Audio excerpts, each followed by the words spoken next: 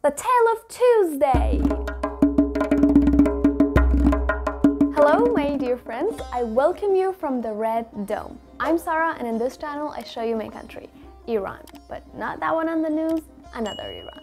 Okay, what was the book HaftPeykar or Seven Beauties by Iranian poet Nezami from the 12th century? And the story was about Bahram and his 7 wives that symbolized the 7 steps of perfection. And there were 7 domes and 7 colors and 7 planets and 7 days of the week. And if you want to know the base of the story, watch the video of the Black Dome, at least the introduction. It's about 2.5 minutes. So we said that Saturday, the first day of the week in the Persian calendar, is Saturn's day. Sunday is Sun's day. Monday is Moon's day. But Tuesday is well, as you know, the days of the week and the planets in English are named upon Roman gods, but not all of them. In some of them, Anglo-Saxon or Nordic gods have replaced Roman gods. And Tuesday is named after Tu, the oldest god of the Germans. But still, Tuesday in French is called Mardi, or in Spanish it's Martes, which both refer to Mars, the fiery planet, which in Persian is called Bahram. Okay, let's jump into the story. What did Bahram do on Bahram's day? He wore a red robe and went to the Red Dome to spend the day with his wife. And at night, شاه از آن سرخ سیب شهدآمیز خواست افسانه‌ای نشاط‌انگیز. The story was about the daughter of a Russian king who was perfect. قدی افراخته چو سرو به باغ، روی افروخته چو شمع و چراغ. بجز از خوبی و شکرخندی داشت پیرایه هنرمندی. She was also an artist, a scientist, and a witch. She had a lot of suitors, but none of them were good enough for her. People would call her the castle lady because she had built a castle on the top of a mountain and had put deadly spells on it. If you want me, you must go through these spells. در آن بارک آسمانی بود چون در آسمان نهانی بود. Its door was invisible, so the poor suitors had to find the door first, which wasn't easy. The girl, who had also a marketing master, painted a lot of paintings of herself and displayed them around the city. On each of them, she had written the address of the castle and the conditions. هر که را این نگار می باید، نه یکی جان هزار می باید. همتش سوی راه باید داشت، 4 شرطش نگاه باید داشت. The conditions. First, to be well-mannered. Second, to be able to open the spells. Third, to find the invisible door and enter through it. And fourth, to answer the lady's questions. A lot of men tried to pass these 4 steps, but they couldn't. In fact, they were all killed by the spells. Until, as you expected, the one was found. But he wasn't a suitor. He, who happened to be a noble prince, was going out of the city for hunting when he saw one of the paintings. پیکری بسته بر سواد پرند، پیکری دلفریب و دیده پسند. He noticed that this amount of people have been killed in such a horrible way because of this girl. بر پرند در چه صورتی زیباست، مار در حلق خار در دیباست. His blood boiled. I'll fight for justice.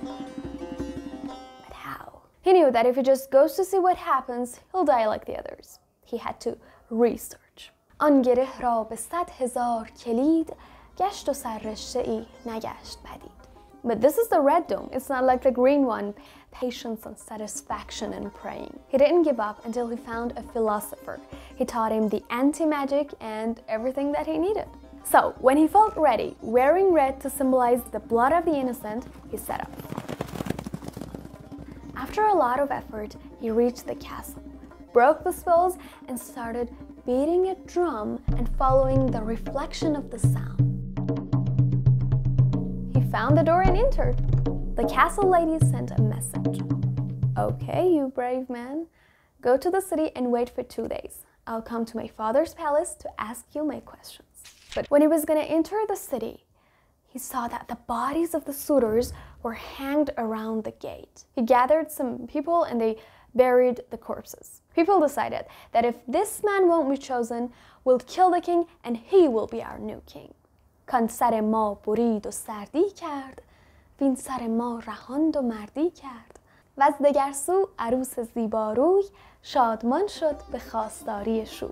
The 2 days passed. At the castle, the girl sat behind a curtain as the boy waited for the questions. She picked 2 small pearls from her earrings and sent them to the boy. In response, he added 3 more pearls and sent the 5 of them back. The girl weighed them. They were almost like her pearls. So she chopped them all, mixed them with sugar, and sent them back. The boy asked for a glass of milk and poured them into it. The girl drank the milk and the crumbs of the pearls remained. She weighed them again and the weight hadn't changed. That's great. She sent her ring to the boy. He wore the ring and sent a very unique gem of his own to the girl. Okay, isn't it over yet? The girl found a gem exactly like that in her necklace and sent it to the boy. When the boy saw this, he put a blue stone next to the 2 gems and sent all of them to the lady. Daddy, I just found my husband.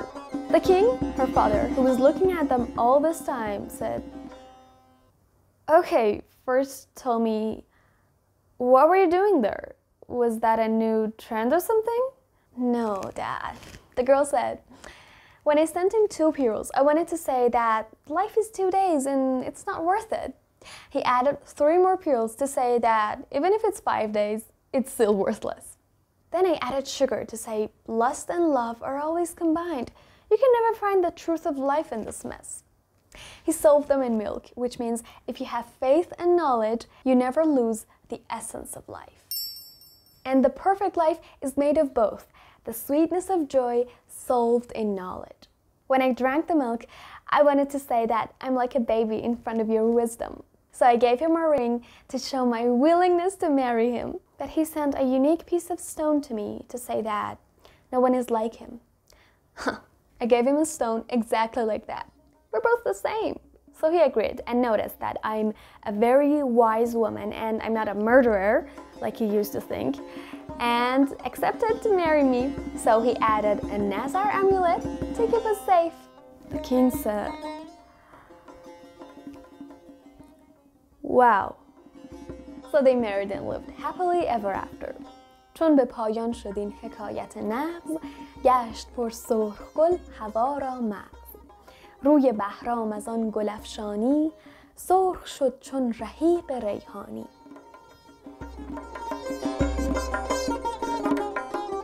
And that was it. Thanks for watching, and if you liked the story, hit the like button so that more people can watch it. I'm Sara, daughter of Iran. Subscribe to my channel if you want to hear the story of Wednesday.